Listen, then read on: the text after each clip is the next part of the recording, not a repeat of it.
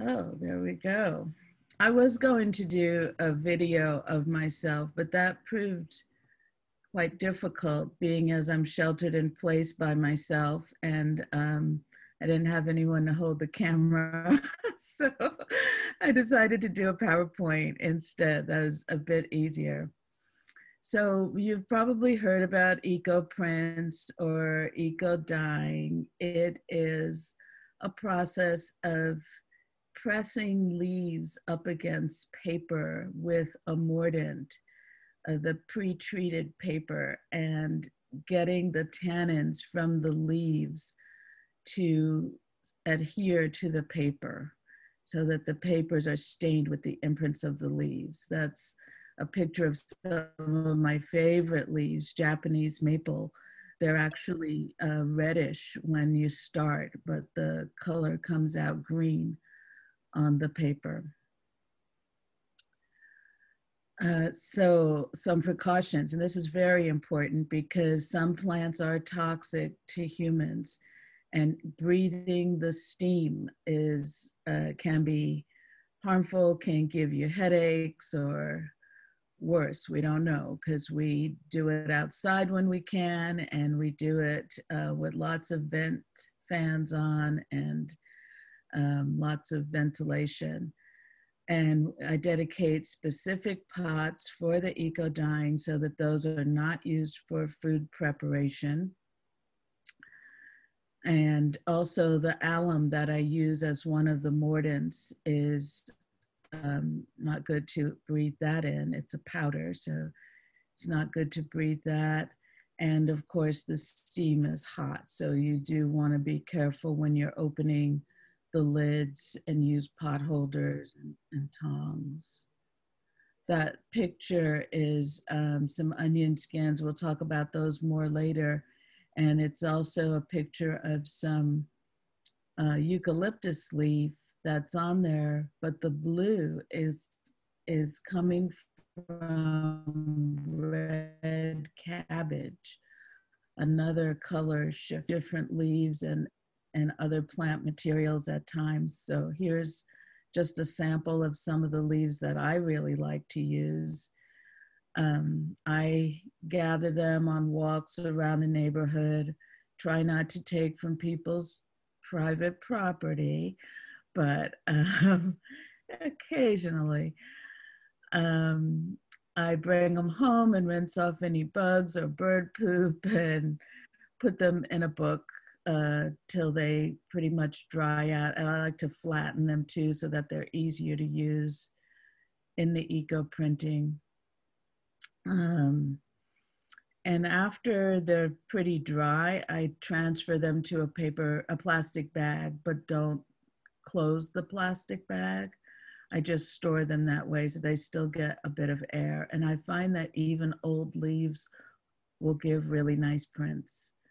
So people often ask me about one of the leaves that's not on here is ginkgo. And while it has a really nice shape and I love it, I find that for me, it doesn't always print really well. I get a light yellow print with that. And some people have had better luck with it, but that's the only reason that it's not on there. I do encourage you to try whatever leaves you have around. It's an experimentation process. So go ahead and give the leaves in your yard a try or your neighborhood. Here are some things that I did. I got a bouquet of flowers and I decided to take some of the flowers out and see how they would do. I mentioned the red cabbage leaves a blue stain, red and yellow onion skins, and I'll show you an example of how those come out later. Also spices, some people like to put especially turmeric in or a tea bag in. And Karen does a lot of staining, and my understanding is that she likes to do the submersion process and puts a lot of stuff in the water, all kinds of walnut dyes. I see you laughing, Karen. You could tell me if I'm wrong, but she'll throw walnuts in there, branches, all kinds of stuff. and gets a nice effect from that.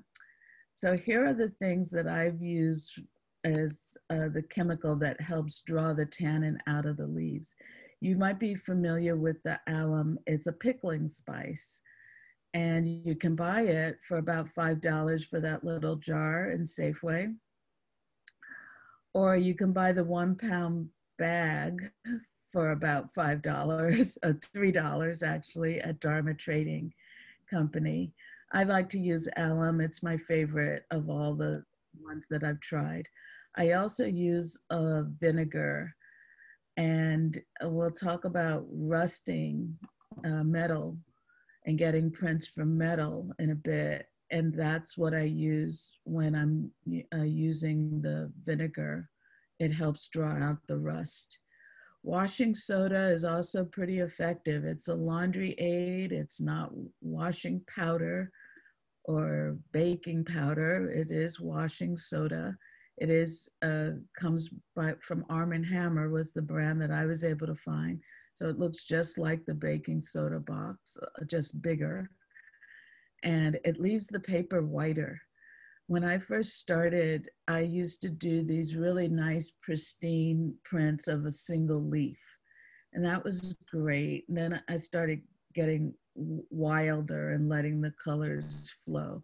But if you like that effect of a pristine white background, washing soda will help you get that. Paper, the Canson mixed media is my favorite paper, but many different kinds of papers will work. I've used some Bristol and some watercolor paper, especially on the outsides of the sandwiches. Paper that won't work as well is your typical copier paper.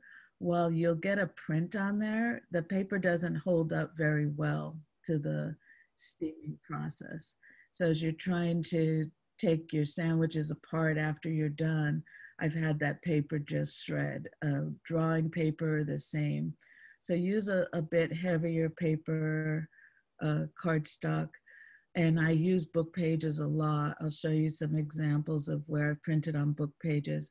But I try to get the heavier pages that are have more cotton content and not slick.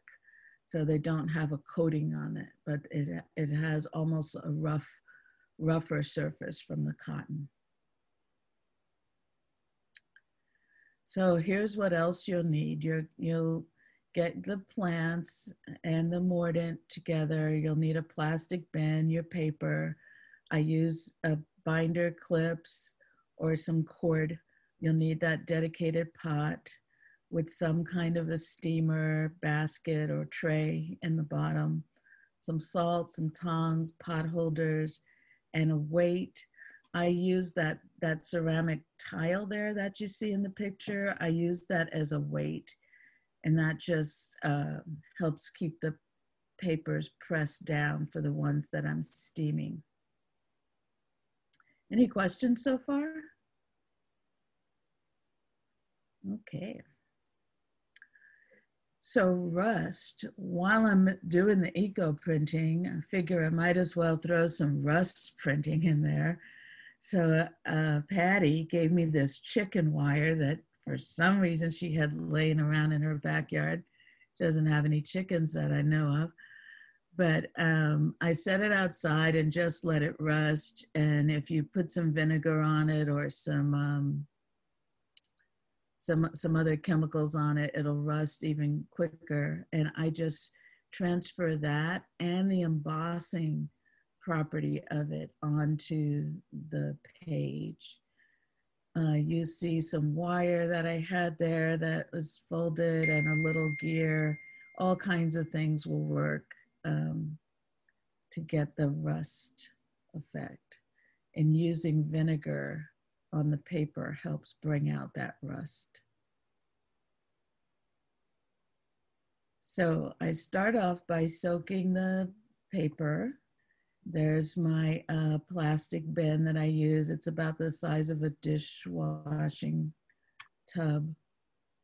I put that 2-quart pitcher with about 2 tablespoons of the alum in the water, stir that around a bit, agitate it, let it dissolve in there, and then I start putting the pages in one at a time, just to make sure that the pages get evenly wet, and I let all the bubbles come up to the surface. So if you put your whole stack of paper in at the same time, you'll find that they stick together and they don't get as wet between the sheets. So do them one at a time. Just soak them for several minutes. Sometimes I'm in a hurry and it's only 5 minutes. Sometimes I do that and then I get some other things ready, so it might be a little longer. Just want to make sure that the paper's wet. And then I'll take the whole stack of paper and flip it over so that I'm using the ones on the bottom that went in first.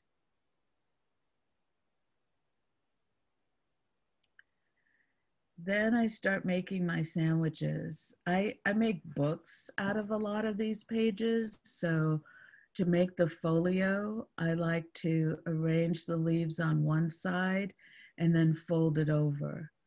The leaves will print on both sides of the leaf. So I get prints on both sides of the paper, and then I have a nice folio that I can use in a book. You can also fold it accordion style, that's fine, or roll it up. I'll show you some rolls later on. So I'm just arranging some leaves. I've got some flower petals on there. And there's my favorite Japanese maple. Feel free to add more overlap. Add some of the rusted metal, the wire in there, and gears and stuff. See that one with the gear on it?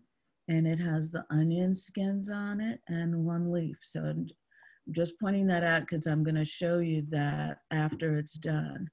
That's the one with the gear on it.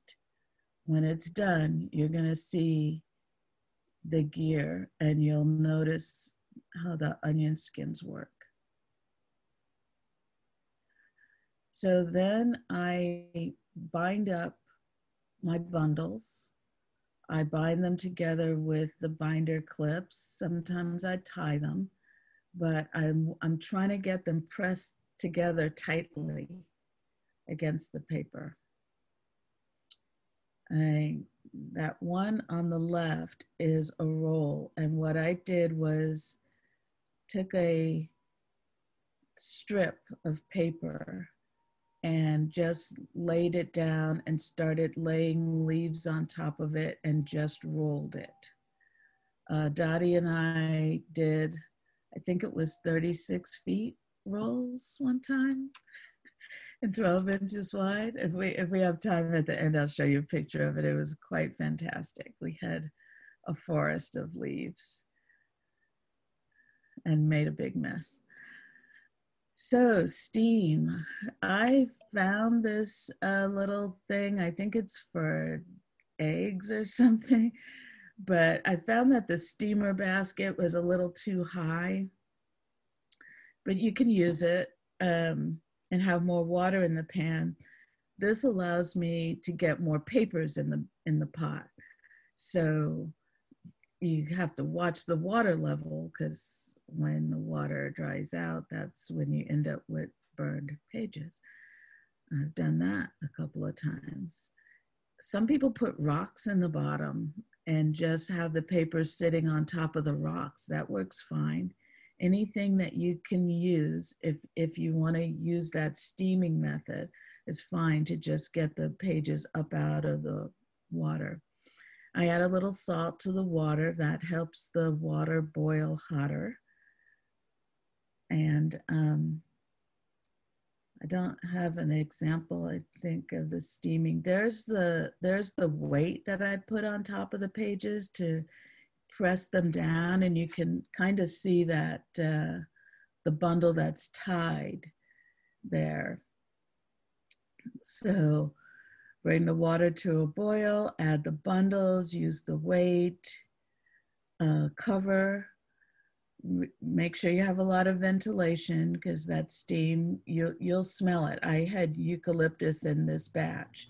And while I don't mind the smell of eucalyptus, and it's might even be a good thing sometimes to breathe in eucalyptus, with all the other stuff that's in there, I wouldn't recommend breathing that stuff in. So turn the vent fan on, open the window.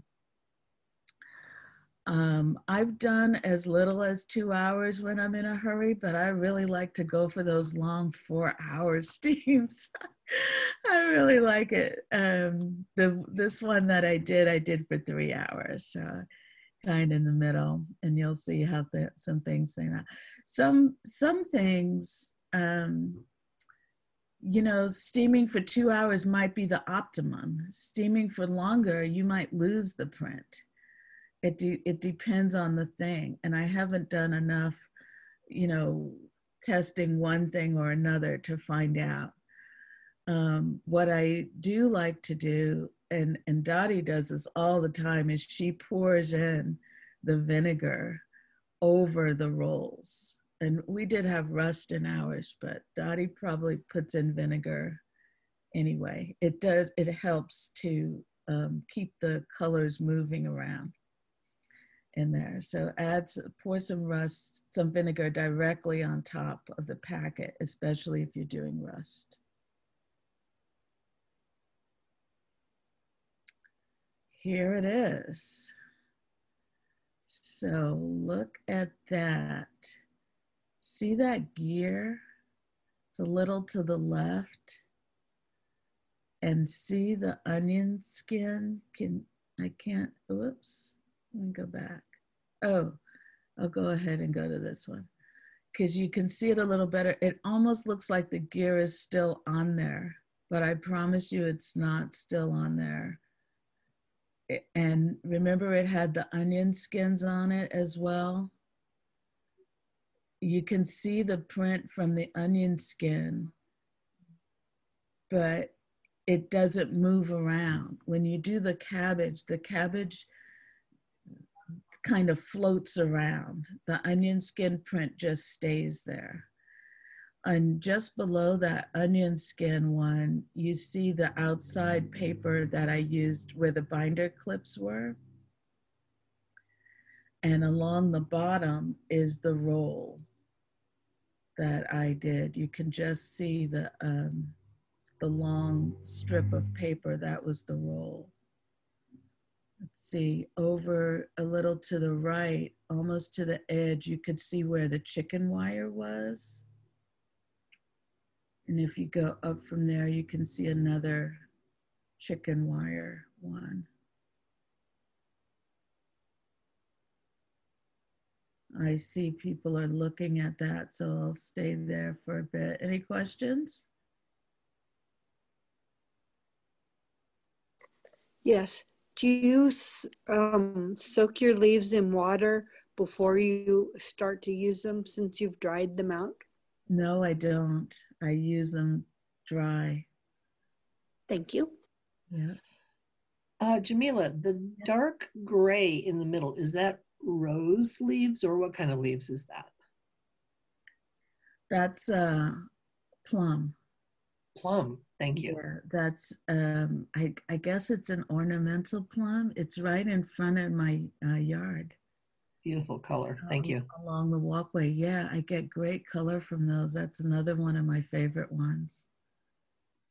And, I'll read a comment from Virginia in the chat. She said, cabbage color moves because it's pretty juicy in and of itself. Onion skins are dry. The fleshier the leaves, the more movement you get.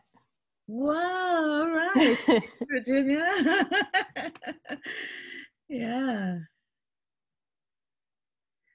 And I don't dry out the cabbage. So I save the onion skins when I have them, and the cabbage, I usually get a fresh head of cabbage, so it's not dried out. Cool.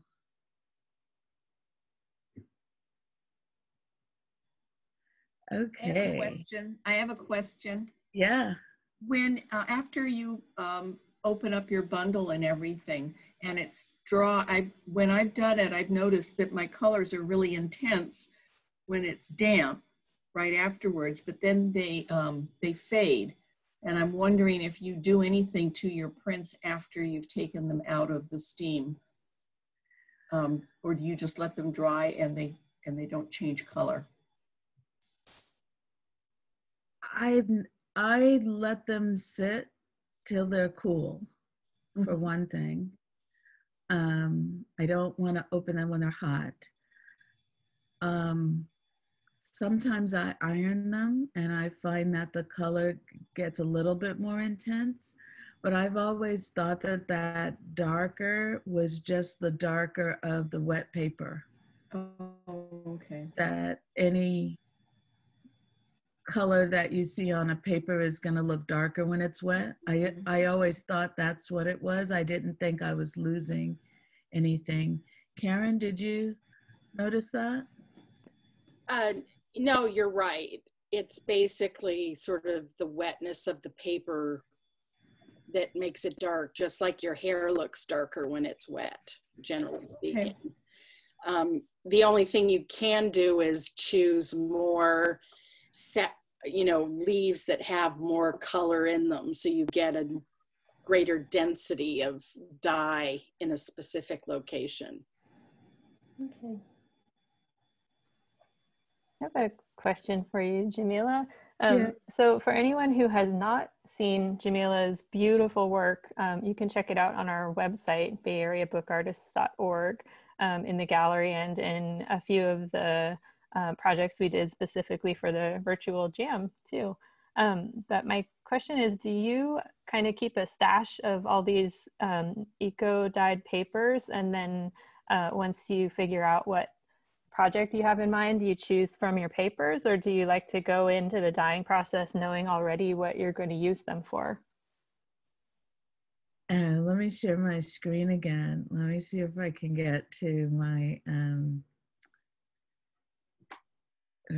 so I absolutely rarely plan what I'm gonna do with the papers because I don't know how they're gonna come out. So I rarely plan what's gonna happen, but I did do, I had a book that I had made. I was trying something out and I just made it with white paper, and then I eco-dyed the whole book. It was just on that Canson mixed media paper, and I just dyed the whole thing.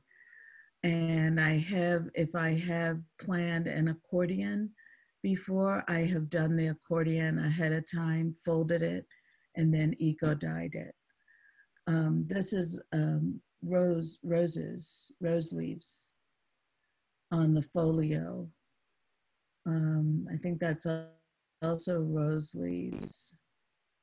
And this is the washing soda. So you see what I mean about the whiteness of the paper versus this one that probably has more vinegar in it. So the vinegar gives it a little more browner tone. There's some more rose leaves. I really like how the rose leaves comes out, and that's probably also the washing soda. And that was back when I was doing that pristine one leaf at a time. So then I liked them and I made cards out of them. So I made a bunch of greeting cards. The one that says sympathy, that is pine needles from a pine branch that came out really interesting. You see an oak leaf toward the front, and there's some silver dollar eucalyptus in the middle there. On the far left is, oh, what's that leaf that it's a tree that has a little fruit on it, like a little bitty orange. Loquat? Yeah, loquat, thank you. That's a loquat leaf that, thinking of you on the left side. There's some more, those are the same leaves, cards. This is Dottie's. And Dottie did this one. It came out so beautifully. I just had to show it. It's encaustic on top of it. Yeah. Do you want to say something about it, Dottie? I think she's still here. We can come back to it. This is a book that I did out of the eco-printed, out of the papers, and I believe I did it on book pages, maybe not. But that's the inside of it. It's a sewn binding. You can see, I saw that little bit of writing on the front, so I thought maybe that was one. Here's another one that I did out of pages. Died as an inside view. You're answering the request that is in the chat from Rebecca to show some examples of books. Oh, cool. Thanks. Yeah. Jamila, I have a question. You said you put vinegar and salt in the water, but Yes. the paper is not in the water. It's on the rock or on the yeah. So what does the vinegar do if it's not touching the paper? Well, I pour it over the paper, or I soak the paper in the vinegar. Okay. So instead of using the alum or along with the alum, you could soak the paper in the vinegar. And then it's on the paper touching the metal. And when I pour it over the top, I pour it over the pages so that it seeps in between the pages. The pages are all wet at that point, right? When I'm putting them in the pot. And so it seeps in between the pages and it helps to draw the, especially the metals out, the rust off of the metal. Okay. Thank you. I mentioned the ginkgo earlier because I like the shape. Well, here's one with the ginkgo, and that dark spot is a bit of metal, a piece of wire that I had in there. You can see how it's kind of swirly up the side on both sides. That's a piece of metal, and there's the results from the ginkgo leaves. Not bad. There's another piece of metal that I put on the front of a book. Here's one that I did and just did a long piece of paper. This might be one of the ones that got burned. It looks very dark, but I still liked it. We had a question about the previous one, asking what the shape on the front was. It's a book plate. Something that you would like slip the name of a book behind, a title or something like that. Yeah, it's just a piece of metal that I had, and I put them outside and some vinegar and let them rust. Yeah. And then that's one of the plum leaves. It gave a nice print. There's some, that's the cover of the previous book, and that's some eco dyeing, that loquat leaf on book pages.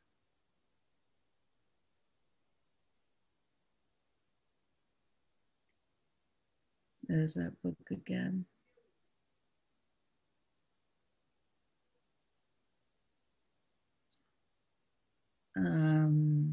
Not quite sure what my hand is doing in there, but eco printed pages. Oh, you know what this is? So after a lot of prints and a lot of leftover stuff, Dottie's still mad at me for this book. I just had a lot of little pieces left, and I cut them all up. and sewed it together and made this really long book. And so it was, you know, bits and pieces. You can see on that one print there, you can see where the bottom edge has the blue on it, and the top edge, I cut it off from something. So it was just leftover bits and pieces of eco dyeing. How big is that book? It's, it was about 6 inches thick, 6 or 7 inches thick, and 3 by 3. Oh, wow. Yeah. Yeah. There's more eco dyeing on book pages, and I attached some other book pages. This is one of the plaques from when I did the 50/50 show. I did all 50 of the plaques covered in eco dye book pages from a very old book printed in 1873, I believe. If you look at the type on the page, the first line, "But hold, whilst thus we play the fool," whilst is spelled VHIL. What looks like a F is actually the elongated S. T, it's pronounced like an S, so it's whilst. And I love that it had those elongated F's in there. Things of no convenience expressing. But unfortunately, I used the real book instead of photocopying it. So I used up the book. Now I'm going around looking for this book of poetry from 1873, which is impossible to find. Thanks to Karen for bringing it from the library sale. There's another one. I did some little rolls of paper to make that one, but you can see the print has a wire, that's Patty's chicken wire on there.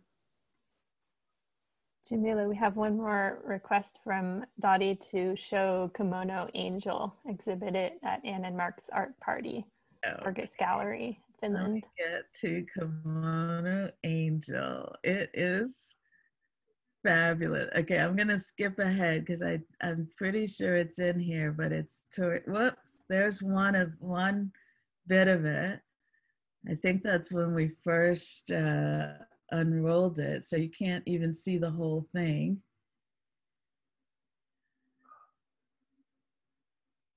There it is. Can you see the piece? The eco print goes all the way from the floor and wraps around and is on the floor again on both sides.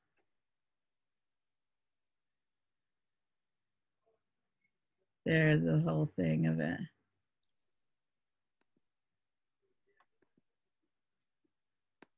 It's a lot of work, Dottie. A lot of leaves. We had that paper soaking in the tub, like round, you know, rolled up, trying to soak it, and then trying to pull it out of the roll so the other piece didn't get out of the bath. And oh my gosh. And it was one long piece of paper? Or Yep. Wow. Yeah, it was a roll. They used to sell that Canson mixed media on a roll, 36 feet, I believe.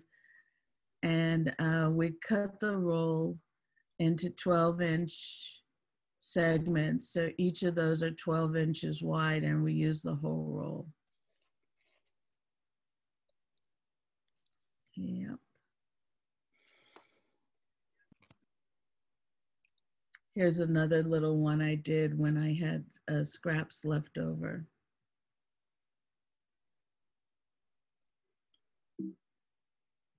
This one I still have. Do you iron your paper when it's done, when you have made the print? Sometimes I do. Sometimes I iron it, sometimes I don't.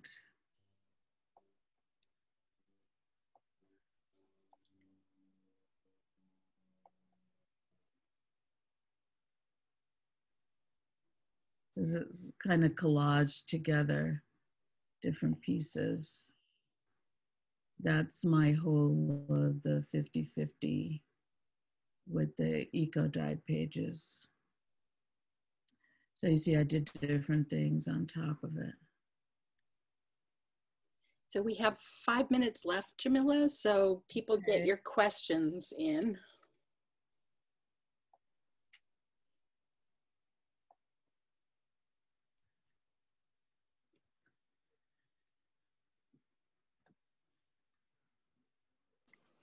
Do you have a specific formula that you use for your steam bath, or do you vary it a lot?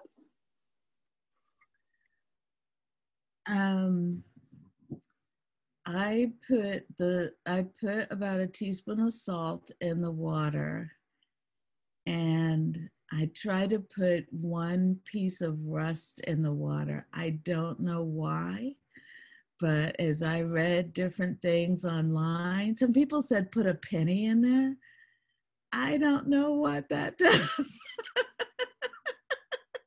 Maybe Karen knows, but so that's my formula is put in some salt and a rusty nail, and that's it with the water, and keep refilling it is the most important part. Thanks. Do you ever submerge, or is it always steam? Yes, sorry, I didn't talk much about the submersion. I do submerge, and when I submerge, I'm even more likely to put, instead of a rusty nail, I have a rusty hinge that I put in there, or some other branches or stuff. I've seen Dorit do it where she just goes around the garden and puts all kind of branches and stuff in there. It's a different kind of a look, more abstract, I would say. Yeah. And Jamila, and Sia was asking if you have all of these beautiful images on your website. I haven't updated my website in a long time. Ask Sia if she wants to update the website. See, if we were live, she would throw something at me. No, she's much more polite than that. There are quite a few on the JAM website too, if anyone wants to have a look. Yeah, I don't often equate it with book art, although I do make books out of them. And I make them from books, obviously. I've shown I'm making them out of old books. But yeah, I haven't really put them on the website. Yeah. Any other questions? We have just a comment from Dottie that wood gives a black halo when steamed. Ah, okay. And a question from Sandra if these are light fast. Well, I started this maybe 8 years ago, and I haven't had any noticeable loss of color. Yeah, I think so. I got a text. It's asking about flowers. I haven't had a lot of luck with flowers, petals. I don't find a lot. I think I'm probably steaming too long because I like to do those long steams. But other people have had luck with flowers and have had pinks and different colors come out from the flowers. I tend not to use flowers. I just happen to have that bouquet And, you know, it was here. So I used it. Jamila, can you go back to the book a couple before? It looked like you used a pine cone or something. No, the other way. This has on that sympathy, there's a pine needles, a branch of pine needles on that sympathy card. You're saying No, that but it was one of the books. That one. that is the What did you, wire. what's the front of that? That's chicken wire. Chicken wire. Okay. Yeah, that's Thank the you. chicken wire. And there is a piece of metal that was also on there. It was just a piece of metal that had holes in it, like it was might have been part of a door hinge. Can you see it just up above the chicken wire? Yes. That's wild. Yeah. So it almost looks like it's still on there, but I promise you it's not. Well, I think I'm gonna read one last comment, which I very much agree with from Donna. Thank you, Jamila, for your wonderful talk. Your calm, patient voice is very soothing and your work is beautiful and inspiring. And I agree wholeheartedly. Thank you. Thanks so much, Donna. I'm glad you could join. And I think I'm gonna need to end the talk for the recording to process, but Okay. in 15 minutes, we're gonna have Ben Albritton, the rare books curator from Stanford, talk to us and show us some material. So please do hop back on maybe in about 5 minutes, and at 1:30, we'll hear from him. Thank you so much, Jamila, and thank you, Karen, for co-facilitating, and to all of you for your wonderful questions. Yes. Thanks everyone. Thank for you. participating. It was great. Thank you, Jamila. Oh, you're welcome. Bye. Bye-bye. Bye. Great as always. Hi, Daniela. See you later. Bye. Bye.